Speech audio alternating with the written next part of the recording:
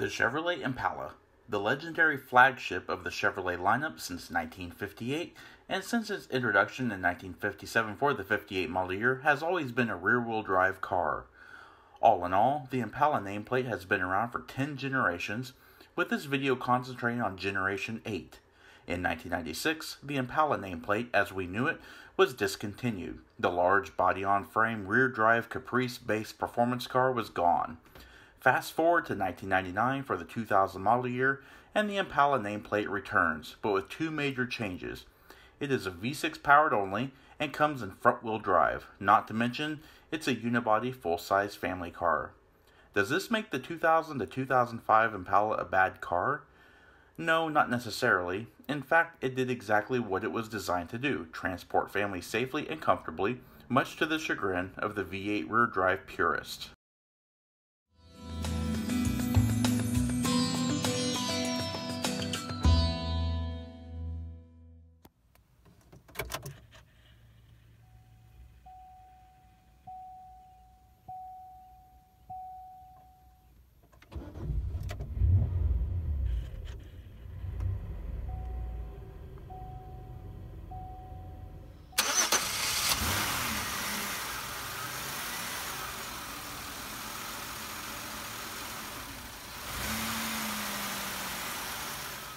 Our high-mid 2005 Chevrolet Impala represents the final run for the 8th generation W-body cars and was produced at the Oshawa Car Assembly Plant in Ontario, Canada.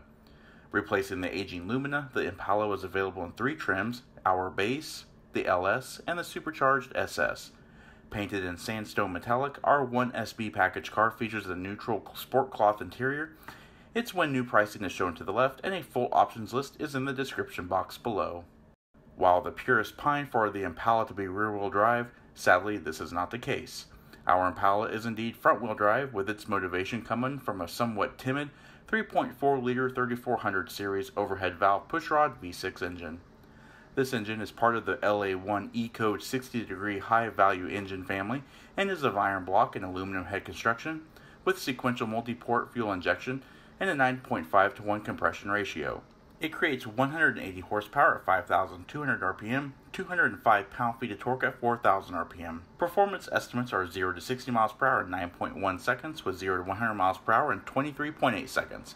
Quarter mile can be reached in 16.8 seconds at 85 miles per hour, with its top speed electronically limited to 110 miles per hour. Equipped with a 17 US gallon fuel capacity, this Impala consumes 4.5 gallons per 100 miles driven, with an estimated total driving range of 375 miles. EPA fuel economy figures are 19 miles per gallon city, 20 miles per gallon highway, and 22 miles per gallon combined. 2 transmissions were available on the Impala, and their fitment was determined by what engine went into the car. Ding ding ding, they're both automatics. In our base car and the up-level LS trim, we have the 4-speed 4T65E Turbo Hydromatic Automatic with our column shift lever.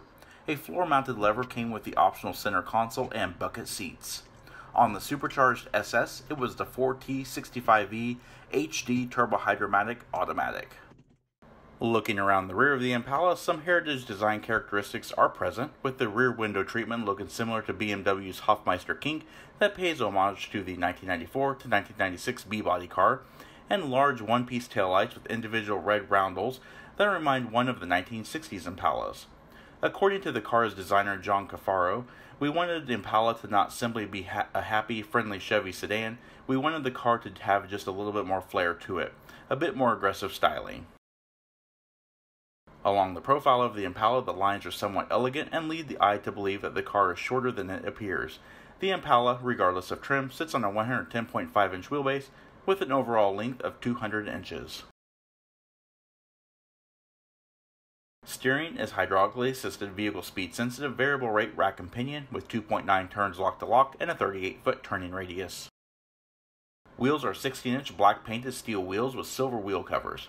Tires are 225/60R16 Goodyear Viva All Seasons, and suspension is Chevrolet soft ride suspension with independent front and rear McPherson struts, non-linear springs, and hollow front and solid rear stabilizer bars.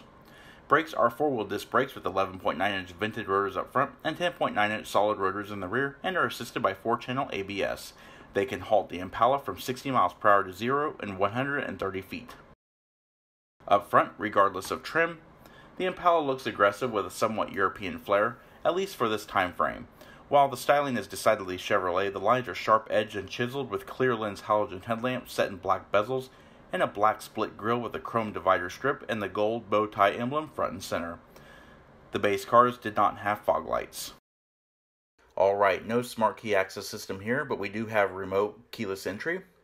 And opening the door reveals a very nicely appointed interior, especially for this price point. As you can see, we do have the bench seats here with the custom cloth. And on the door panels, it is a two-tone vinyl trim. It has a very nice soft touch materials and wood harvested from the plastic forest. Of course, you also have your power equipment buttons there. You also got door molded mat pockets. And this vehicle is equipped with the optional 6-way power driver seat with adjustable lumbar support. On the driver's side instrument panel, you do have your headlamp control with panel dim, and you have your trunk release, your hood release, your foot activated parking brake, and a neoprene tilt steering wheel. And taking a quick look at the seats, as you can see here, they are the 60/40 bench seat with the fold-down center armrest with cup holders and storage. The seats are very comfortable, the cloth is supportive, it's also kind of grippy, and it has a nice two-tone treatment to it. Overall, the interior is basic but nice. Alright, we're going to pan through the interior and we're going to show more details. As you can see here, nice fluidic, hydraulically assisted power steering with a pretty unique two-spoke steering wheel. Not a lot of controls here, just cruise controls at the bottom of the steering wheel. Basic instrumentation here, just a fuel level, coolant temperature, and a 120 mile per hour speedometer, digital readout for the odometer, and a message center. And you do have GM's multi-function control lever here with cruise control, wiper controls, and your headlamp and turn signal indicators. Moving over the top of the dash, as you can see, it's all soft touch vinyl, but it has not cracked or split. It's actually held up well over time, especially with a vehicle of this mileage. The original radio has been replaced, and we do have a Kenwood aftermarket sound system. It does feature Bluetooth connectivity and a USB port. You also have an auxiliary input jack and a new storage tray underneath it. Here we have standard dual zone climate controls, which is a really nice touch. It's not automatic, but you do have fan speed and panel distribution to either side of the temperature selectors. Alright, taking a look at the center armrest, it does fold up to reveal third seating with a lap belt in the middle, something that's rarely seen today. As that armrest folds down, you'll see you have two cup holders and a nice amount of storage in this padded armrest. Overall, I feel like the interior of the Impala is a very nice and well thought out interior. It's comfortable. It's actually pretty roomy and airy as well. Overhead, we have a manually dimming inside rearview mirror. It does feature the OnStar capability controls. And underneath it, you do have two reading lights mounted to the mirror. And overhead, of course, we have sun visors with illuminated vanity mirrors. And the sun visors do slide out, and they have slide out extensions as well. Overhead, you have overhead assist handles and height adjustable front seat belts.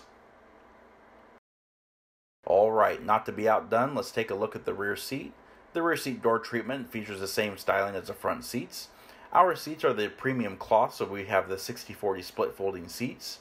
More wood harvested from the plastic forest. You also have a power window switch, soft touch vinyl trim on all touch points.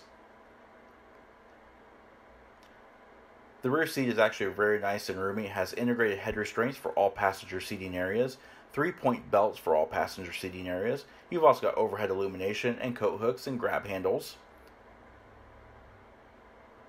As stated before, it is a 60/40 split folding seat. It does feature an armrest that folds out. That includes padded armrest and cup holders, a very nice touch. As stated before, you do have overhead reading lights, grab handles, and coat hooks. Folding the seats is easy by pulling these little tethers. It unlocks the seat back from the back of the car to gain access to the trunk area.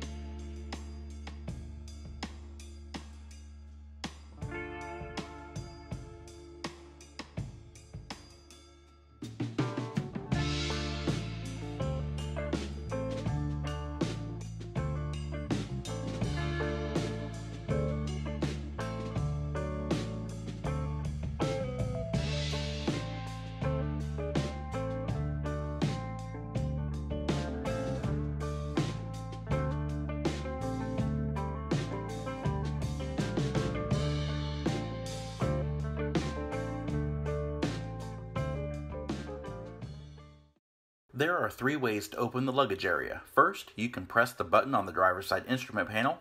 Next, you can go old school and use the tried and true key in the keyhole method. Or, you can press and hold the trunk release button on the remote transmitter. Whichever way you choose, you'll find that the Impala has a nicely sized trunk area with 18.6 cubic feet of storage capacity. Our car has the optional 60/40 split folding rear seats, and as you can see, it is fully lined, carpeted, and illuminated. At the front, there is a storage net that spans the width of the opening, and on the left-hand side, that plastic box is the OnStar hardware and communications equipment. Under the floor, you'll find a compact spare tire with jack and tools.